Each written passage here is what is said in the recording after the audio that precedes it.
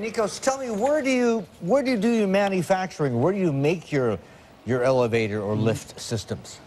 In Greece, or are you offshoring? Yeah, mainly in Greece, but now recently we have a new manufacturing facility in China, in Shanghai, and another one in Serbia.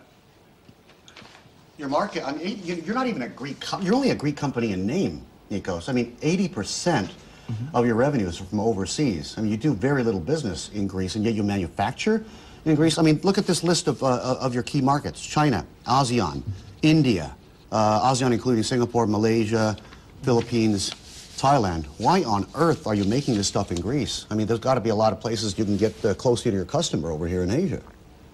Yes, that's actually the main reason we started the investment here.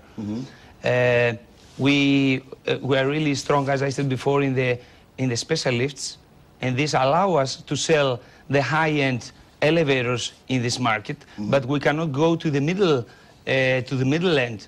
And that's the reason we do the investment, to take advantage of the closest transportation and smaller lead times that we take profit on. A couple years ago, you started up production in Jiangsu in China, correct? Yeah, we started now the production is catching up now.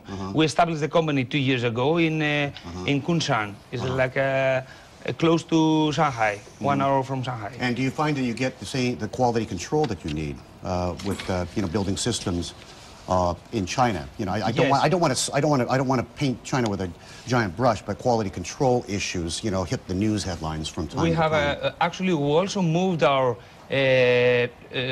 purchasing department in China from Greece. People from Greece moved. We have lots of expats. We have a quality control department.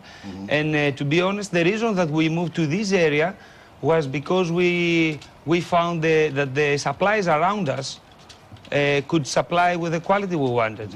It's a paradise actually for an elevator company.